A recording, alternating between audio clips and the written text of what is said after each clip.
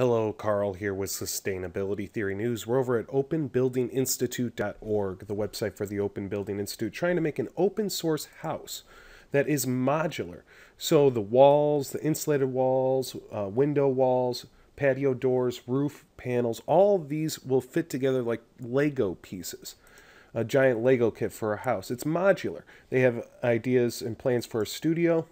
They have house designs. They have built one already, and it's taken some time for them. They've been doing it slowly.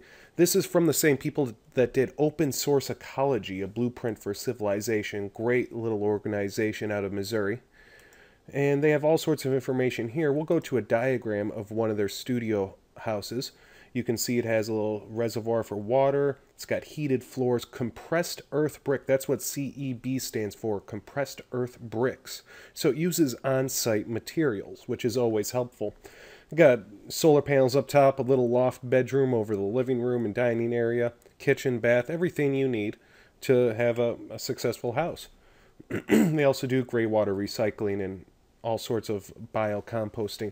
This is their Kickstarter page. As you can see, they're trying to reach $80,000 goal in about 30 days. It is July 2nd right now.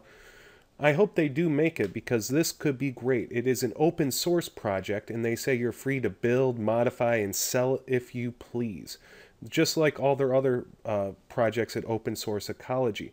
This page on Kickstarter does have a video showing the process, has a GIF that also breaks down the process. And if you want to learn more about Open Source Ecology, there is a video down here at the bottom. But if you'd like to read more about this, the links will be in the description. And if you'd like to see more news headlines like this, subscribe to my channel. Have a great day.